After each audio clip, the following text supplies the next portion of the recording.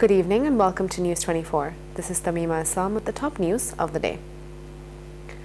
Today marks the third anniversary of the Awami League government taking power for the third consecutive term. On the occasion of the completion of 3 years of the government, Prime Minister Sheikh Hasina will address the nation on Friday evening. The party formed the government on January 8, 2019 after winning an absolute victory in the 11th parliamentary election held on December 30, 2016. Awami League President Bangabandhu's daughter Sheikh Hasina was sworn in as the country's Prime Minister for the third time in a row. Today is the 13th anniversary of the current government. The Awami League formed the government on January 8, 2009 and is running the state continuously.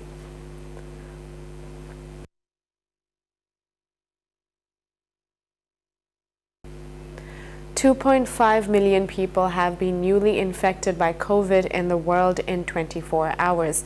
More than 6,000 lives have been lost in one day.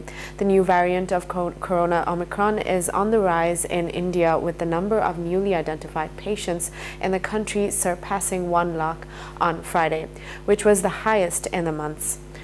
Meanwhile, another person has died of the new variant in Orissa. With this, 2 Omicron died in the country.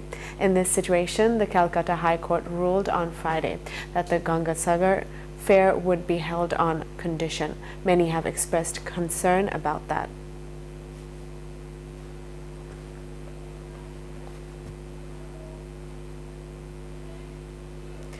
Independent candidate Taimur Alam Khandagar has accused IV of violating the code of conduct for the first time in this year's Narayanganj city elections, although the Awami League nominated candidate claims that it is baseless. On the other hand, Narayanganj has become a festival city ahead of the January 16 elections.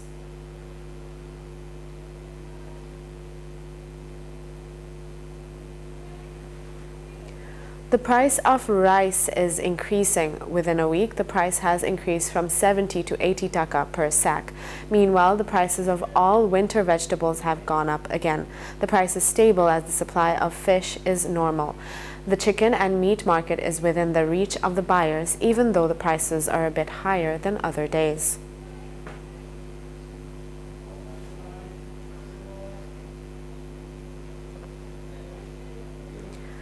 A giant asteroid is rushing towards the Earth at an impossible speed. NASA has reported that the asteroid could become a danger to Earth due to its massive size. The asteroid, which was once closer to the Earth 89 years ago, is 2.5 times the height of the Empire State Building.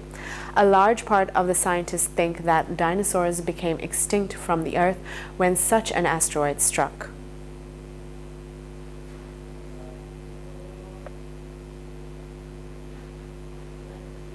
That's all the news for today. Thank you for watching News 24. Please stay with us.